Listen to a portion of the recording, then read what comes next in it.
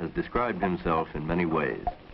But if we concentrate on man in relation to his control over his environment, no description is more apt than the description of man as a tool-making animal.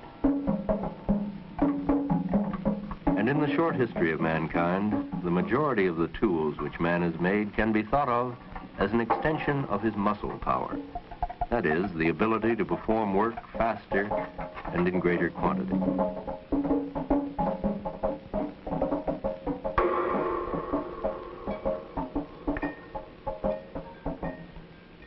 However, in the mid-1940s of the 20th century, a different kind of tool was invented.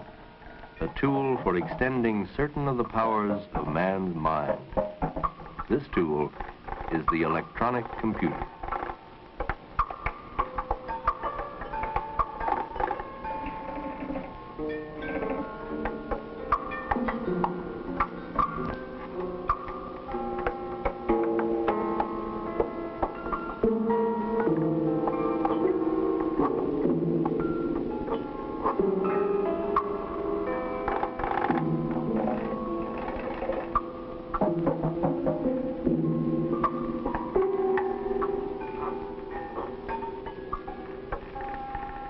It is the fast, reliable, and tireless performance of a variety of arithmetic and logical operations that gives the computer its great utility and power. But merely looking at a computer won't tell us very much about what it actually is doing. Neither will this tell us anything about the revolutionary material and intellectual effects of such machines. We can easily see the material and intellectual effects of, say, machines for transportation. We know that the modern jet aircraft represents a great increase in speed over the earliest aircraft. We also know that modern airplanes have made the world smaller and changed our way of thinking about ourselves and our world. And future means of transportation will bring even more rapid and radical changes. But even the difference between the speed of an ox cart and the fastest rocket is small when compared with the difference in speed between calculation by hand and calculation by computer. For example, the first electronic calculator to be completed could do the work of 50,000 people working by hand. Scientists, when they speak of a great change in speed or size, prefer to speak in terms of a unit of measurement called an order of magnitude, meaning 10 times as much. Dr. Richard Hamming, a research mathematician for the Bell Telephone Laboratories, in a paper presented before a meeting of the American Academy for the Advancement of Science, put it this way.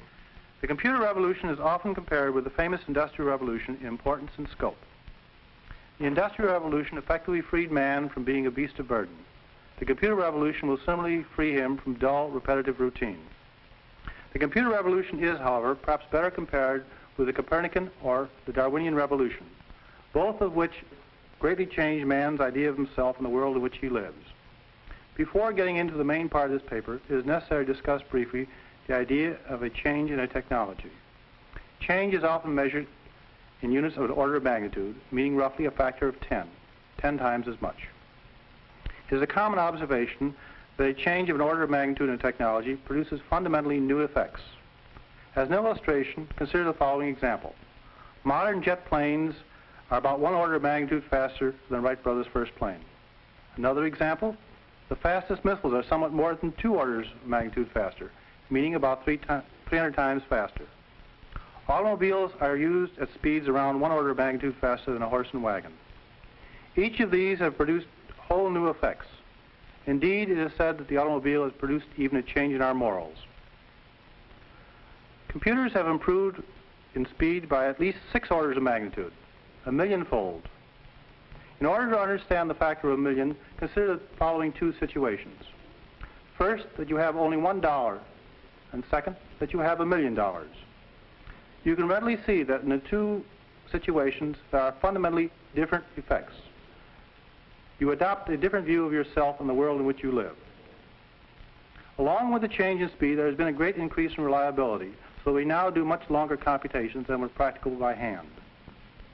Finally, with the increase in speed, there has been a corresponding decrease in the cost.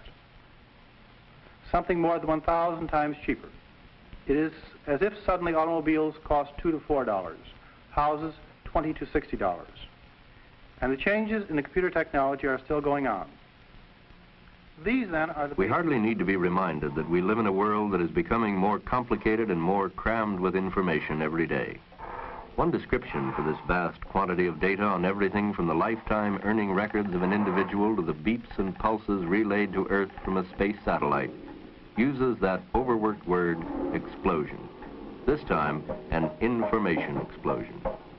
The computer is an invaluable tool for processing these millions of bits of information in accurate, fast, and economical fashion, in accordance with rules and instructions provided by the human programmer. In the most gigantic of all record-keeping jobs, the Social Security system, more than 1 million personal records can be processed in one day. This manufacturing plant is entirely computer-controlled in accordance with rules for decision-making stored in the machine's memory.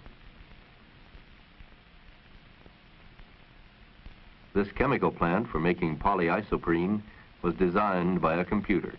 In a recent example, a computer in 16 hours and out of 16,000 possible designs selected the design that most closely approached the ideal design as defined by the engineers.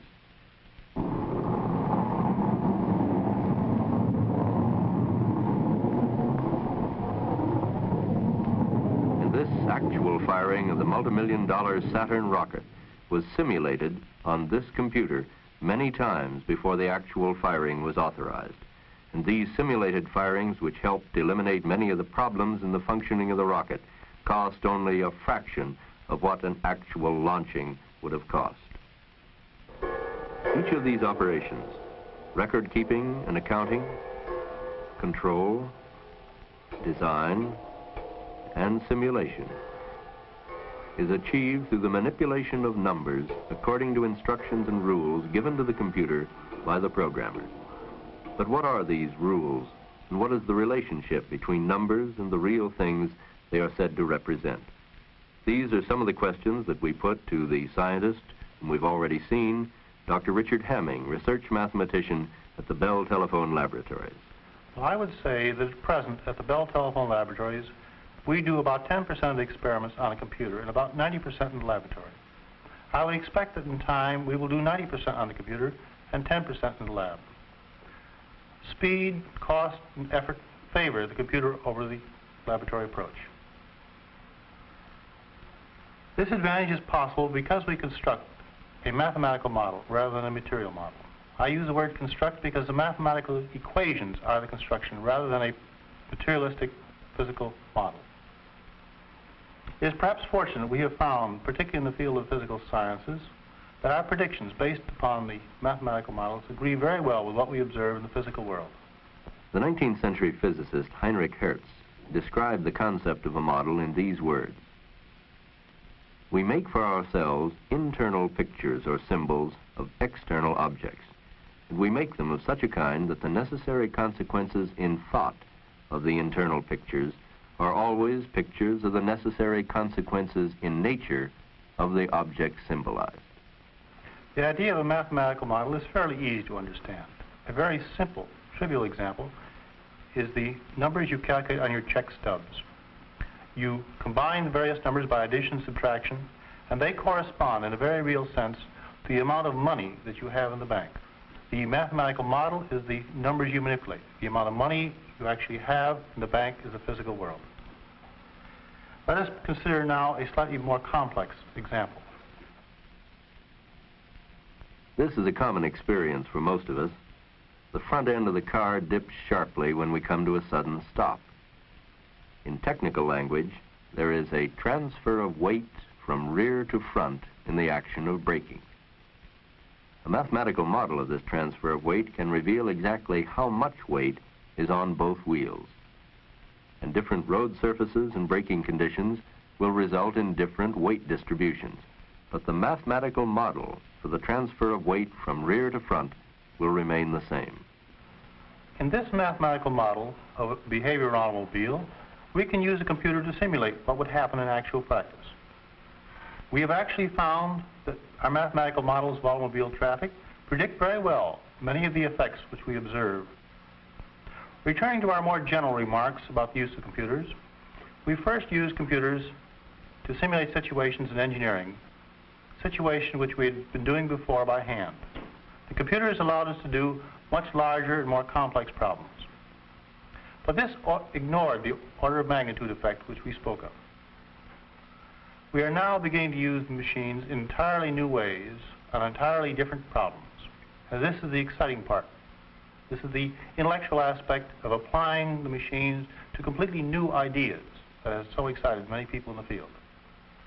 One of the characteristics of human beings is that among other things that they do is that they solve problems.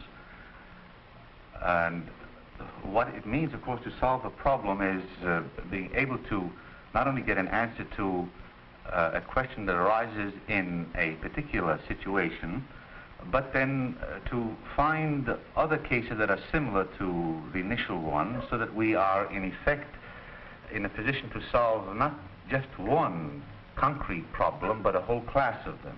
This is Professor Ernest Nagel, a leading logician and philosopher from Columbia University. Once a domain has been developed to the point where answers can be given from given set of assumptions simply by following some set of instructions or some rules, then it's not entirely evident that one should be thinking of the significance of every step that one is performing. Well, is it also possible to instruct machines to follow the rules of thought? Indeed, I think this is, of course, the basis for having machines or computers, since their entire task consists in following a set of rules or programs, so that in a very short span of time they're able to come out with an answer that would have taken human beings an extraordinary length of time to produce. It seems to me that the computers, because they enable us to ask new questions, also enable us to get entirely new answers. They do not answer all the old questions, but because the questions are new, the answers are also new and very exciting. There is a strong tendency to speak of the machine as solving the problem, when in fact, really it is the program which describes to the machine what the machine is to do. This is overlooked, and I think a great deal of confusion arises from this. It is not that we do not have adequate machines to solve our problems many times, but rather we lack adequate descriptions of how to solve the problem. And this is a very important point to understand.